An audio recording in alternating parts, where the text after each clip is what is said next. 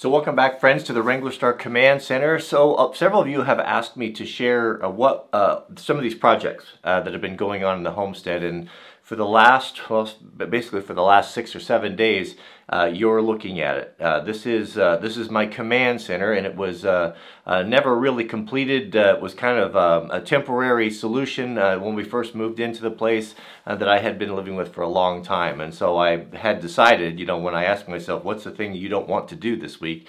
And it was get this finished. And it was a big job. There was a lot of things, a lot of complexities to it. There was, as I said, electrical, drywall, and I had to get inspections. And so what I want to share with you is a little bit before what it looked like. I lost some of the footage. I accidentally formatted a card, but I do have quite a bit of it, of the initial demo and all of that. I'll share that with you here in a bit. And then the finished product, and it's 100% done. I had the electrical inspector here Friday. We got signed off on everything, and it's nice. It's nice to have one thing in my life that is completely 100% done, and I'll share that with you now. Simply meant that you lived on the rocky peninsula that stretched down into the Mediterranean Sea like a boot. North. Still on one knee, Wax raised his gun beside his head, the wind of the transmotion blowing the smoke away from the barrel. All right, welcome back, everyone. This is day 2. It's amazing how Mrs. Wranglerstar always says, figure what you think it's going to take and then triple it when you live out where we live. And that's about the case. I was thinking, it was very ambitious, like I'm going to get this all done and prep for paint in one day.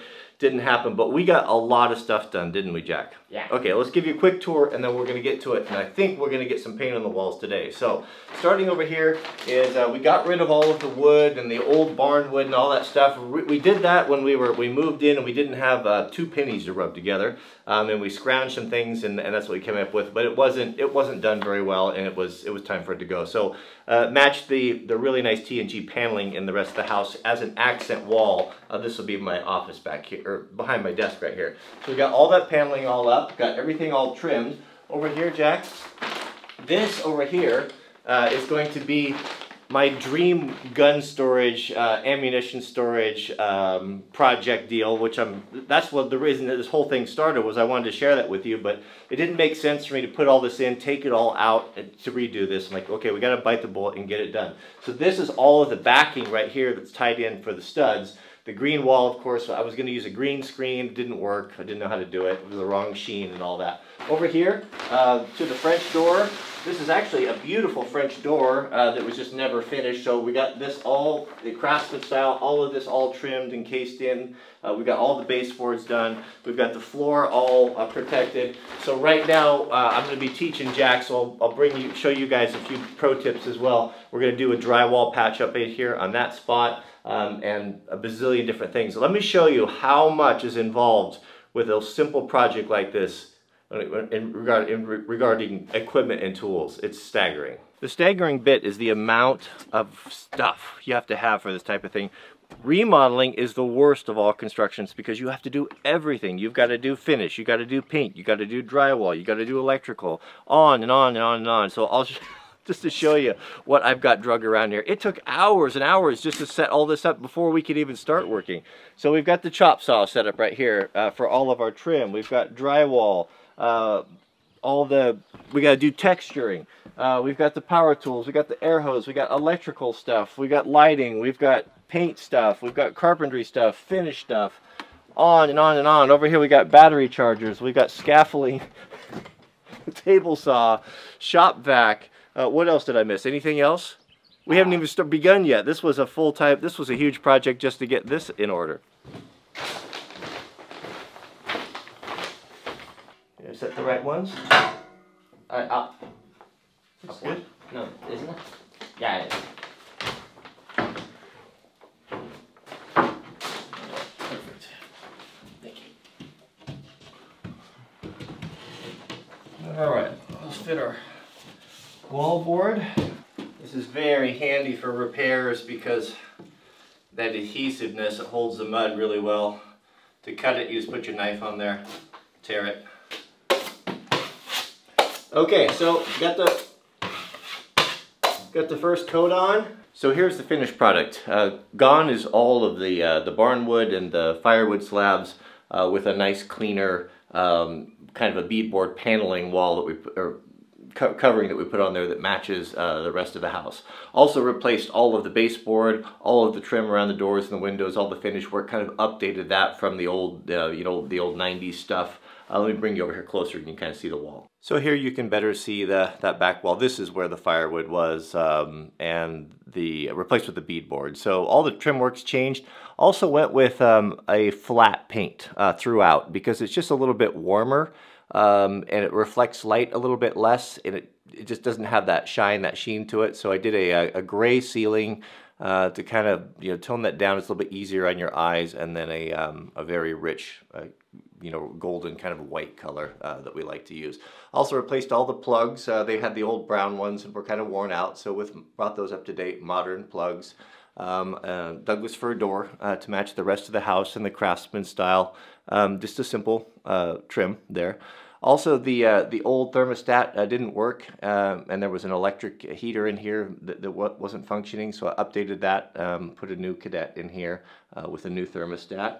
And that just really cleaned things up a whole lot. Let me show you my desk too. I also got that all wrapped up and finished up, and that turned out pretty good as well. So this is my desk where I do all my editing.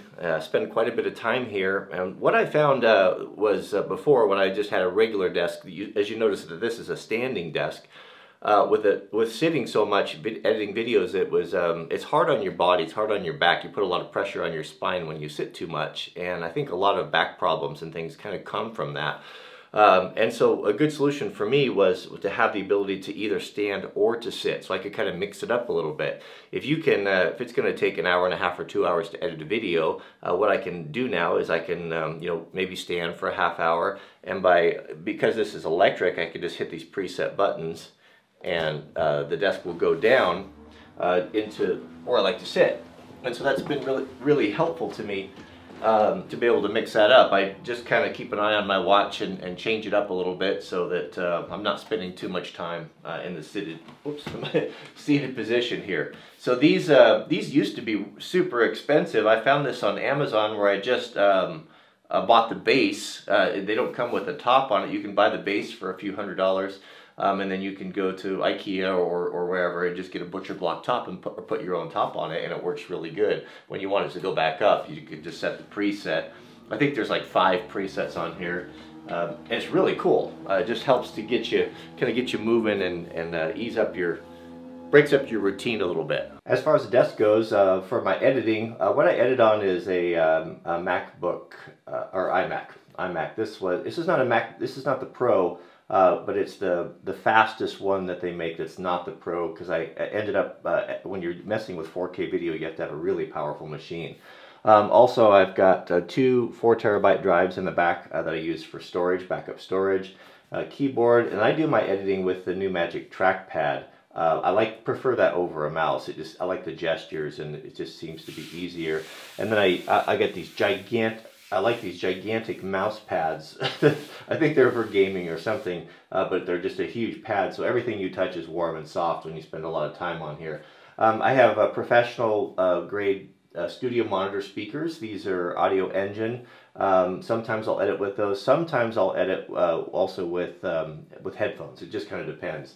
And then this is a Rode video or microphone boom that is really nice on I think this is just a Blue Yeti microphone, isolated on the rubber thing so you don't get a lot of noise. So nice about this is it just kind of hangs out of the way, and you can pull it down when you want to do a voiceover and put it away, and that ties into the computer. So over here on the left side, this is where I keep my headphones. These are always getting knocked over and falling off. These are Sony studio headphones, and I just got this curtain hanger that we had left over from IKEA and hung it on there, and I've really enjoyed that. It's really worked good, and it's kept them protected out of the way. And something that I've really loved is that this plugs in, and this was just a cheapo deal, but it's you can see it's kind of like a turntable, and it controls your volume. Also, you can plug in your studio monitors and your headphones, and you're not having to switch jacks simply by pushing this button right here. It switches to headphones, which I can control the volume here, and then it switches over to studio monitors, and I can change the volume over there. So here on the north wall, this is Jack's desk. We're usually always in here together. We spend a lot of time together, and he's got his monitor when he has to do computer work, he has a laptop, he'll bring it in here, and he gets 1 hour a day of video game time, and oftentimes him and we play together. So he's got his speakers and desk and all of that, and lamp, and so usually when I'm working, he'll be in here doing his thing and kind of working with me. And finally, the east wall. This is the one that I'm very excited about. I've really enjoyed this. This is where I have all my safes and storage now. So what I've ended up doing is that this is a cabinet. This main cabinet here I use for just protecting a lot of stuff. I'm in this pretty much all the time. I've really enjoyed having it, and it locks up. So I keep valuable things and things that I need to access all the time are all in one spot here now. So all of my optics, and there's batteries and watches, and you know, just all the stuff that I want to kind of look after and protect, I keep in there. What took a lot of the time was just all of the little unfinished projects that were in here. You know, like there's a French door right there that was unfinished, and it wasn't drilled for a deadbolt and all of that. So that was half a day, and keying everything alike, and I redid all the weather stripping, and I have a bathroom off my office here, and the door was all messed up, so that had to be all rehung. So I redid all of that, bolting all of the cabinets and everything in here, and doing the battery, you know, place for battery storage and where I keep stuff, and all that stuff just took a lot of time, but it turned out really good. It's kind of a small room, but it's a pretty good use of space, and it accommodates Jack and I. We have to be careful. We can't just bring everything in here, but it is kind of dedicated as our office and do work here. And this storage system here has worked really good for putting a lot of stuff in a really compact area. And finally, I redid the overhead lighting. There was some really crummy track lighting in there, and I swapped that out for these. They're pretty kind of cool looking. Just they're round, dimmable LEDs. They're not anything really fancy. I just found them at Home Depot. They were kind of I guess they were for shop lights, I don't know, or maybe offices, but they turned out really good because they have good coverage, they're really bright, and they're dimmable. I don't like intense overhead light. I like it to be really subtle, and so that's the reason why I did the ceiling kind of a flat, darker gray to warm that up a little bit, and then I put them on a dimmable switch over there. Also, there's the spot, you know, I had to repatch and match the texture for that drywall, and that stuff takes so much time because you have to nail the drywall, and then you have to put 3 coats, and each coat takes a day to dry, and then a 4th day for texturing, and then you got to prime it with PVA, and then you got to put 2 coats of paint on it. I mean, good grief.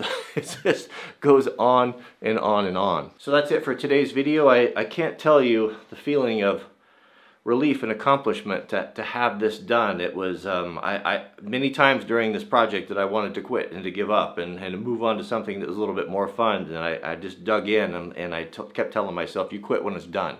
And it's 100% done, and to have the electrical inspection kind of was a nice cap on the whole thing. So yes, there's plenty of other things to do around here, but I'm going to use that same level of intensity and focus and attack the next project, and maybe in a few years we'll have this place ship shape. So we're going to move out to the orchard. We've got about 40 fruit trees to plant today. The whole family we're looking forward to that. We're going to do it together, and maybe we could even get the sweet loaf out there to help. So I'll bring you along for that in the next video. So thanks for watching, and we'll see you guys on the next video.